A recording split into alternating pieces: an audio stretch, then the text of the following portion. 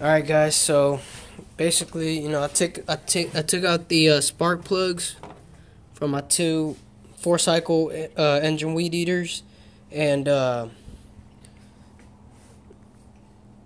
this honestly, my old Ryobi, I don't even want to tune this back up. 'Cause I told y'all it was leaking and stuff from the bottom. See all this buildup?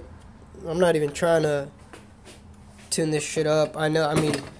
I know if I change the spark plug, which this is the spark plug for this one, if I change it for that, I know it'll run a little better, but it's still gonna leak.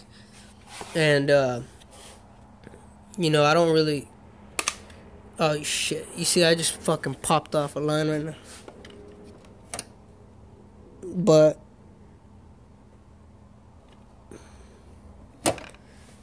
so yeah, I'm just gonna get the smaller spark plug, which is for this one. Get this running, and well, hopefully if it works. If it doesn't work, then I'll have to stick to this one. But if it does work, which I think it will, then I'm gonna start using this. But first things first, I just tighten the chain back up on my chainsaw. I'm gonna go to my truck, get the filer, and give it a quick sharpen, get it ready, cause I got a quick little bushes job tomorrow. I gotta remove some bushes.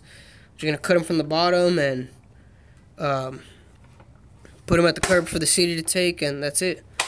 So tune this up. About to put a little bar and chain oil in it, sharpen it up, put it up, get it ready for tomorrow.